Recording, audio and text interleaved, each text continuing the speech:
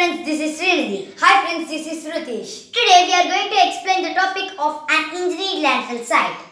Since many years, the management of municipal solid waste is one of the most important challenges faced by our urban and industrial societies. An engineered landfill site allows final disposal of solid waste in a secure manner by minimizing the impacts on the environment. At first, the garbage is being collected from homes and then it is being collected to trucks and is sent to landfill areas. The truck being weighed and garbage being dumped into the landfill areas. After the dirt is being washed out from the truck is being again weighed to estimate the volume of the garbage. The waste is spread out in a thin layer of the waterproof cells, where they are leveled, compacted and covered periodically with soil or another inert material. Periodically covering of waste reduces odors and prevents the risks of infectious diseases.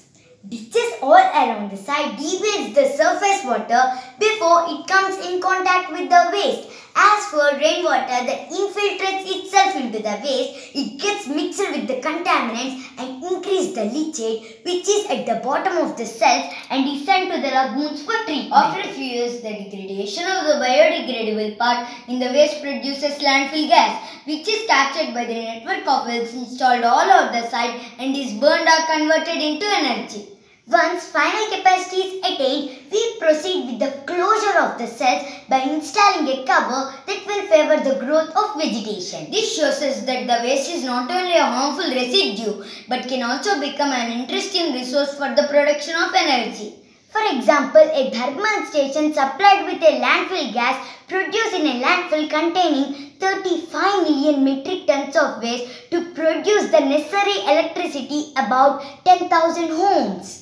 It is the final disposal method whose initial investment in costs are low as compared to the other methods. The land suited for landfilling is often very limited. It requires a large surface area. It is necessary to reserve a buffer zone between the site and the neighboring residencies, drinkable water sources, airports, etc. Social acceptance for the construction of these type of parks is very difficult to obtain and sometimes even impossible too.